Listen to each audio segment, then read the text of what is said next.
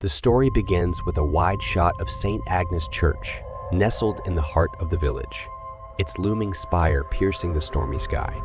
The church appears ancient and ominous, casting a shadow over the village. Inside the church, Father Thomas, an aging priest, kneels at the altar, his lips moving in prayer. As he prays, the camera pans to the dark corners of the church, where faint whispers seem to echo. Father Thomas, now in the confessional, listens to a parishioner's confession. Suddenly, an icy breeze sweeps through the confessional, extinguishing the candle. Father Thomas's face contorts in fear. Villagers gather in a dimly lit tavern, gossiping about the strange occurrences at the church. They exchange stories of shadowy figures and eerie noises, their faces filled with dread. One investigator, Sarah, climbs the church's bell tower, her flashlight flickering in the dark. She reaches the top and freezes, sensing a presence behind her. Back inside the church, the investigators discover a hidden crypt beneath the altar. With great effort, they pry open the stone lid, revealing the skeletal remains of a nun, Sister Agnes, and her diary.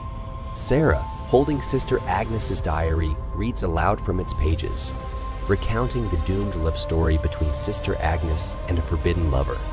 As she reads, ghostly apparitions begin to materialize around her. The church comes alive with supernatural energy.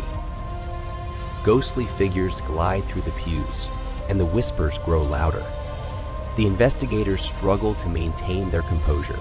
Father Thomas, upon hearing the investigators' findings, confesses his role in the tragic love story. He reveals that he had been a witness to the forbidden romance and had kept it secret for decades. The investigators, armed with their knowledge, confront the restless spirits in the church. A chilling encounter unfolds as they attempt to communicate with the vengeful souls. Amid the confrontation, the crypt begins to shake, and the walls crumble. The spirits are unleashed, and chaos ensues as the church itself seems to rebel against their presence. In the midst of the chaos, a blinding light envelops the church, and the spirits are banished forever. The church grows still, and an eerie silence descends. Father Thomas, his hair turned white with the ordeal, kneels before the altar, thanking God for the release of the tormented souls. The weight of his guilt is finally lifted. The story concludes with a shot of St. Agnes Church in the early morning light, now serene and peaceful.